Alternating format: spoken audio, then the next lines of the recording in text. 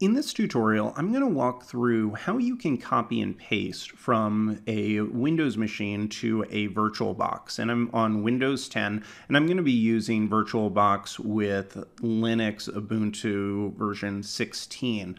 And I'm going to show you something that I found when I was working through it, because many of the tutorials that I discovered didn't quite work properly. So that's what I want to walk through here. So what I'm proposing to do is I want the ability, if I'm on some Windows site, such as some kind of browser here, I want to be able to simply copy something in that browser and I want to paste it into my virtual machine. So I'm going to start one of these up, so it doesn't really matter which one that I go with. But I'm going to start up the virtual machine, and you'll see by default this may not work for you. And if you're watching this video, I'm assuming that that is the case. And so like I mentioned, many of the tutorials that I found online were missing a few steps, which is why I created this video. So let's open up the virtual machine here with Ubuntu, and I'm going to show you first that this doesn't work by default. So I'll just try to, I copied something already, so now let's just try to paste it in. So like you saw, I copied this, and now if I go into that active virtual machine, and if I try to paste this, it's not going to work, and that's perfectly fine. That's what we're going to work through, is exactly how we can make this work. So if I right click here, you can see paste isn't activated.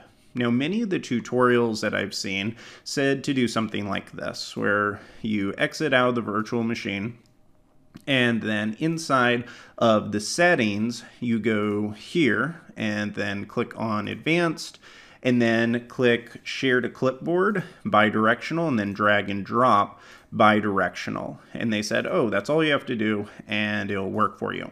But let's just test out that theory right here. And if this works like it has on my other systems and on my other VirtualBox snapshots, this will not actually allow us to copy and paste. There is a very important next step that can be very tricky, because I've seen all kinds of different guides that gave different recommendations, but they did not work. So I'm going to open this up again, and we will try to paste into the browser once again and see if that bidirectional rule worked. So now if I come here, you can see paste still is not working. And so the reason for this is because we need to install guest editions. So the way that you can do that is close your VirtualBox and come back to settings. Now, if you come here and click on storage, where it says storage IDE secondary master, click on optical drive empty, and then click on choose disk image.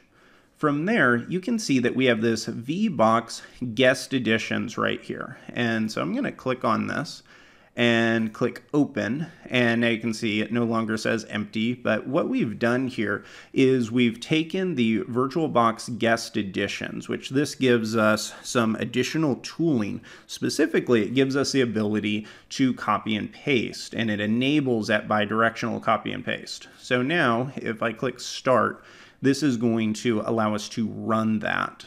So I'm going to open up the VirtualBox.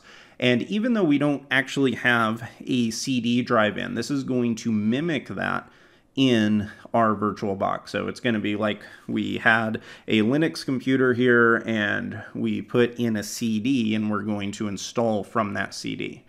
So I'm going to run this.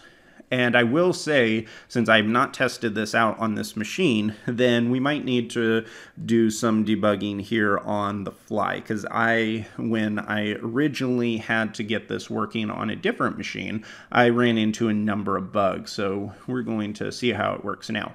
But if you come here, you can see that now we have this little disk. It's VBox Editions 516. And so I'm going to right click on this, and it's going to open up this directory. Now, in order to run this, just click on the top here where it says Run Software. Click on Run, and then it's going to ask you for your password for your VirtualBox. Click on Authenticate, and then it's going to install this. And this may or may not work. I have had some issues. Right here, you can see it says failed to set up service VBox add. Please check the log file and then hit return. Okay, so that's going to close it out. Let's just do a quick test, because I have had a few times where this actually did work, but it gave that little error message. So I'm going to reboot the system. So open up the terminal, and you can just type reboot, and that's going to restart the entire VirtualBox. And we're just going to do a quick check here to make sure that that is not working. Okay, we're back up. Okay, let's open up the browser here really quick. I'm going to go back to Windows and just copy this, and then switch back to our VirtualBox. Click here, and you can see it's actually working. So that's one spot where I kept on getting stuck, was because I saw that little error message, and that did not give a clear indicator to say that it was working. But as you can see, we now do have the ability to copy and paste. So that is how I personally work through the bug. Simply clicking on the change for the bidirectional copy and paste, that is not enough. You also have to have the VirtualBox edition. So those are the guest editions that allow that to work. So that is how I personally was able to get copy and paste working on this machine.